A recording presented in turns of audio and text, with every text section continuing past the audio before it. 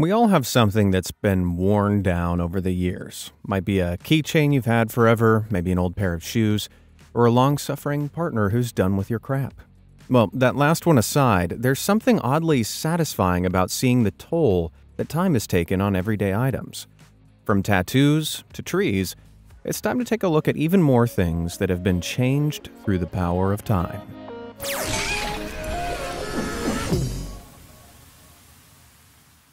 So, according to the Centers for Disease Control and Prevention, aka the CDC, if you use a manual toothbrush to clean your teeth, you should replace it once every 3 to 4 months. If you don't, you could end up in Reddit user Hector Delar's situation. That's a 1-day-old toothbrush versus a 1-year-old one. Hang on, this guy really went a whole year without changing his toothbrush? Ugh, those woefully worn-down bristles don't look like they could clean a shoe, let alone a mouth. Oh God, makes my teeth itch. Is there anywhere more magical on Earth than Disney World in Orlando, Florida? A place that has welcomed an average of 58 million visitors per year since it opened way back in 1971. For more than 50 years, eager kids and adults have lined up along roped walkways to each new and exciting attraction. And over time, the rope clips have gradually worn down a few hooks in the resort, like this one. It's been clipped on and off there so many times, it's worn another groove into the hook. Well, if you change that clip's angle, in another 50 years, maybe the hook will be sporting its own pair of Mickey ears. Waves are hypnotic to watch from the shore of a lake or ocean, but as pretty and harmless as they look, over time, they can have some pretty powerful effects on the shoreline.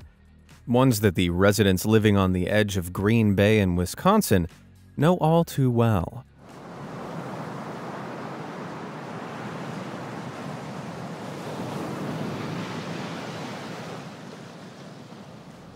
Whoa, the waves wore the entire shoreline back and took a huge chunk out of it right here. This is a process called shore erosion, where the power of the waves gradually wears down the land on the shore, posing major risks to many beachfront developments and infrastructure. Now, this footage in particular may look like several years of wear, but shockingly, this time-lapse was taken over just 1 hour in stormy weather. Man, I hope those Green Bay residents don't have long left on their mortgages. Now, it's not just shorelines that can wear away unexpectedly quickly. Your mom probably told you that tattoos are permanent, so if you get one, it should really mean something to you, as it's going to be on your body forever.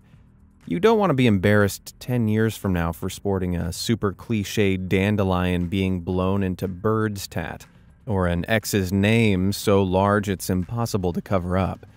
But not all tats last forever. Just take a look at this.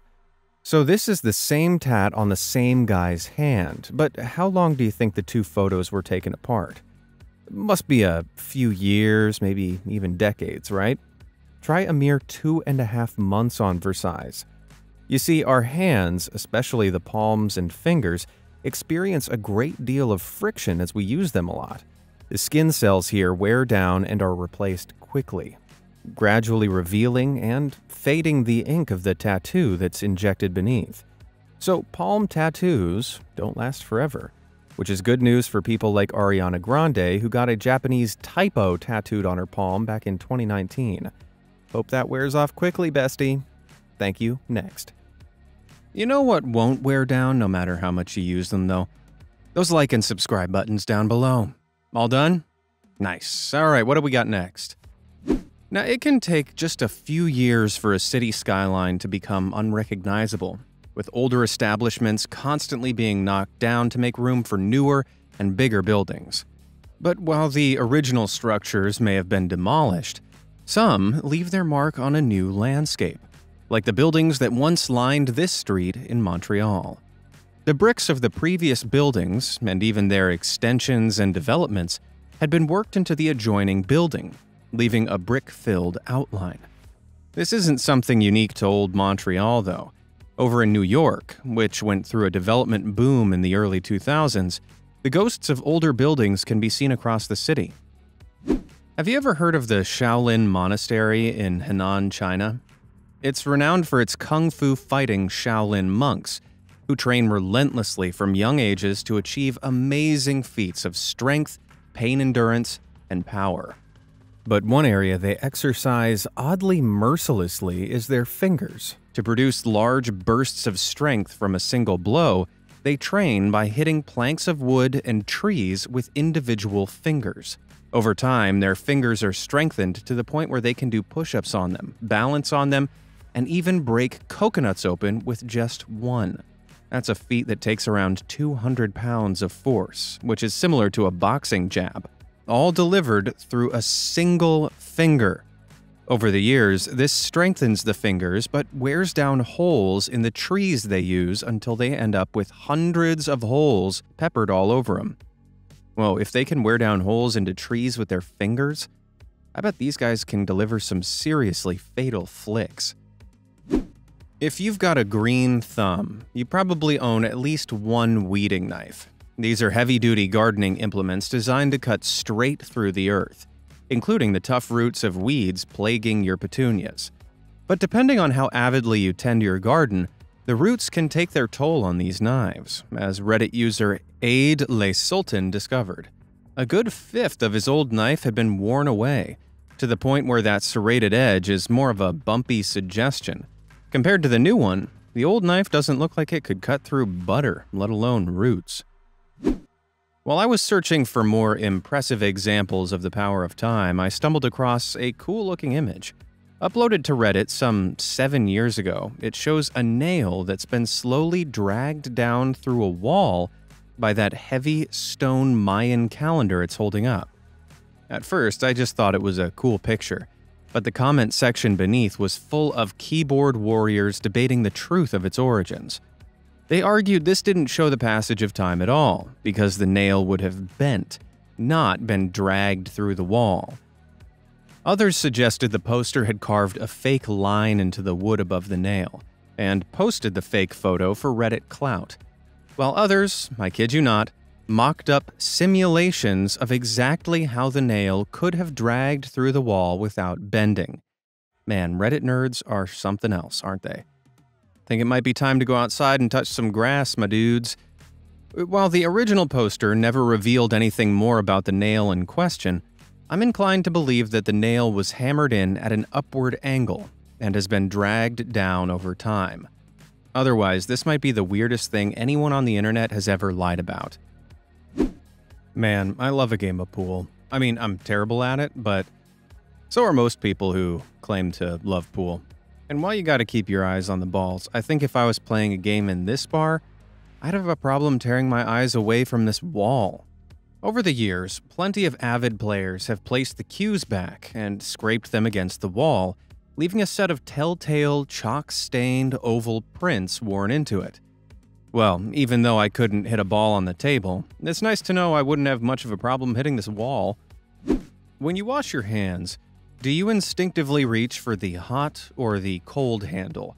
Me, I go cold. But apparently, I'm not like the majority of people who all reach for the hot tap. If this basin from Santa Fe, New Mexico is anything to judge by, the brass handle on the left has been touched so regularly that it's worn the oxidized top layer of grime off, in contrast to the handle on the right. Now, considering there's no clear hot and cold labels, maybe it's just a force of habit to go for the left handle, in which case the Santa Fe population might just be made up of an oddly high number of lefties. Is there any greater pain in the world than having a bike pedal hit you in the shin? Gets you right in the soul every time. With that said, I think we can all take a look at this scene and be thankful it's not our shins in place of this lamppost. Years and years of cyclists leaning their bikes up against it has left thousands of pedal scratch marks in the paint, none of which go above this point, giving it a clearly scratched divide. It's a really cool visual effect, or would be if I could stop imagining my shin in its place. Youch. Most of us know at least one person who lives in a house that doesn't have locks built into the doors. Instead, they rely on old hook and eye locks, the hooks of which swing around freely 360 degrees against the door. Even for those people who know what I'm talking about all too well, the wear a hook can do to a door, and even a door frame like this, is pretty cool to see. This is the bathroom from a rice mill that's been in business since 1880. And since it was installed, thousands of visitors have flipped the hook round, gradually wearing a near-perfect circle into the wood of the door. I can't be the only one who finds this weirdly satisfying, right? If this image scratches an itch you didn't know you had, let me know down in the comments below. Now, I have a big butt, and I cannot lie. I've split pants, broken chairs. You name it, my butt's done it. In fact, it looks like I might have used this chair at some point in my life. Either this cheeky set of grooves was caused by one very, very avid chair wiggler, or it's an old sturdy chair that's had those two grooves worn into it by hundreds of butts over the years. I'm tempted by the latter explanation because you can also see the slight wear of the thighs as well. I mean, I hope it's thighs, unless there's someone out there with, a part of their undercarriage just as big as their butt. While many people, like me, are blessed with slightly bigger parts genetically, some of our other body parts can get bigger with age. And before all the creeps start bombarding the comment section, no, it's not your wiener. If you've paid attention to any of the previous parts of the series, you'll know that I'm talking about your hands. Over the years, they can slowly get larger thanks to the onset of age-associated conditions like arthritis, or plain and simple weight gain. And that becomes all too real when you try to remove something you've been wearing on your hands for years, like a wedding band. Reddit user Isle Cook found this out when they tried to remove the band they'd been wearing for more than 40 years. It was stuck so well that no amount of lubrication would remove it, so they eventually had to resort to cutting it off. It was so tight, and with the skin having lost elasticity naturally over time, it left a perfect imprint pinched around the finger. I guess you could say this marriage made a long-lasting impression. They say the foundations of a long and happy marriage are love, work, and compromise. But cake is also an important cornerstone. If these two pictures of Reddit user Max Hawk's grandparents are anything to go by. Recreating the iconic wedding day photo on the left more than 60 years later, you can tell this marriage was full of years of fun, can't you? That and plenty of cake, I imagine. A lot can change in 10 years. Clothes, technology, even people can become unrecognizable. But there are some things that stay the same, like the love between a man and his dog. Even though 10 years had passed and his dog had gotten a whole lot bigger, Reddit user Gordon Dell was able to recreate this old photo down to the clothes he was wearing. Same background, same sweater, same dog. And look, both of them have even gotten hairier with time too. What a shot. Watching wax drip down the side of a candle has such a calming, nostalgic feel to it, doesn't it? Plus, there's something satisfying about touching the wax and then peeling it off your hand once it sets. Although I don't imagine it'd be half as satisfying as cracking the wax off the base of this very well-used candle holder. Hundreds of candles have been placed in the top of it, gradually burning and melting for hour after hour, producing a slowly growing mound of wax strips that's left it looking like a pile of forbidden spaghetti. Snails are a notoriously slow species, but while many of them start out small from the eggs they hatch from, they can grow at a surprisingly fast rate. And there's no better snail species that demonstrates this quite like the African giant snail. In just 1 year, these snails grow in weight from a few grams to a gargantuan 500 grams on average, although they can get much bigger, with the record for the heaviest African giant snail coming in at a hefty 900 grams.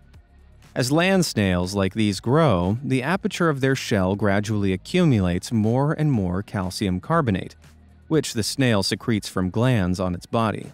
So as its main body grows, the shell gets larger to accommodate it, twisting around in that super cool spiral pattern. In this time, their shells get larger and larger, just like this guy's did, growing from just 1.5 inches to a huge 6.5 inches in only a year. I guess these guys only move at a snail's pace. If you live or work in an apartment building, you'll know the pain of having to climb up and down stairs. Now, I, not being a total masochist, take the elevator whenever I can. But even in buildings with elevators, a lot of people who clearly love fitness and pain take the stairs, as evidenced by this incredible example of wear and tear. Out of all that landing space, just 2 tiny patches of floor have been worn down, showing the exact spot where hundreds of people have repeatedly pivoted round. Wait, could this be the floor of the stairwell from that Friends episode? You know the one I'm talking about. Pivot! Pivot! Ha, pivot! Gets me every time. There's an old American saying that goes, "Put your best foot forward," which I always thought was just a nice old proverb. But it turns out people do put their best foot forward, and it's usually their right foot, if this shop floor in Ireland is anything to go by. Years of customers standing at the counter being served has disproportionately worn this spot in the floor through, with the 2 most stood-on points being eroded right down. And speaking of spots on the floor that have worn straight through, I think we can all tell that this photo was taken in the men's room. Either that or when women do their business, they sit with their feet much farther forward than I ever thought. I hate the gym.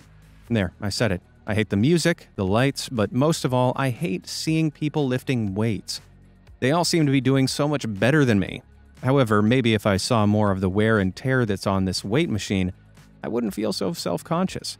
Over time, everyone's had a pop at the lighter set of weights, and really gone to town on the 50-pound set. But few rarely make it past 130 pounds. Man, that 200-pound bar looks tragically underused. And suddenly I feel much better about my own weak workout motivation. Do you keep mementos? You know, little trinkets to remember something special by? Well, Reddit user B.D. Watson 1965's grandfather certainly did. In 1945, he and his wife moved from Texas to California, stopping at Las Vegas to gamble for a few hours. They kept 2 silver dollars from the trip. B.D. Watson's grandmother kept hers in her purse, but his grandfather kept his in his pocket. Eventually, both coins were handed down to him, but their states couldn't have been more different. 63 years of being rubbed and touched in his grandfather's pocket had left one of the dollars smooth and worn down. His grandmother's, on the other hand, was in almost pristine condition. Carrying on the tradition, B.D. Watson apparently keeps the worn dollar in his pocket and will one day pass it on to his son. By that point, I reckon that dollar might be worn down to a dime.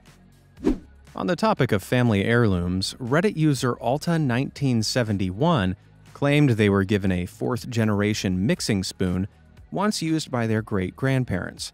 Except this thing looks like it's been used to mix acid. Where the heck is the rest of it? Well, rumor has it Alta's grandmother's specialty was meringues and whipped cream, and so Alta assumed that millions of trips around the mixing bowl is what worn it down. Now, whipping cream with a hand mixer is hard, but with a spoon, even more so. That said, I'm not sure I believe it's been worn down from whipping cream, especially since it resembles the shape of a roux spoon.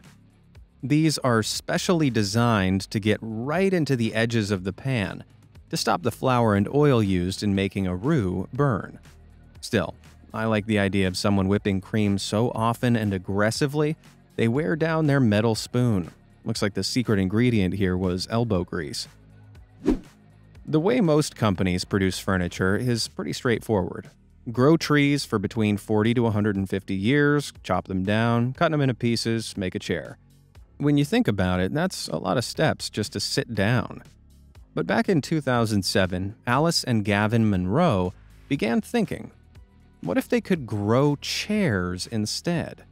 Trees start out as small, flexible saplings which can be bent and manipulated into different shapes to fit their environment.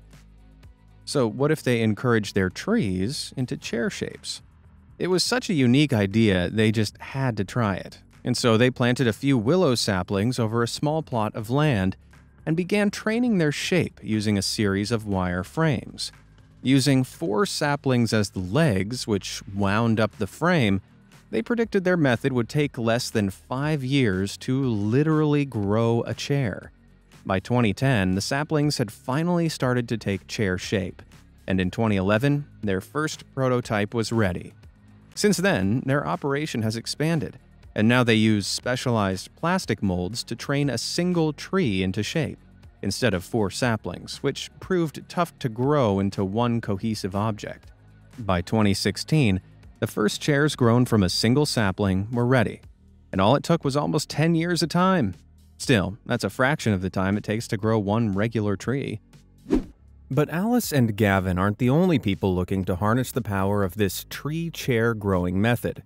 Back in 1987, Peter Cook and Becky Northey became inspired to train plants into strange and different shapes for the purposes of art, using their own homegrown method called Pucktree.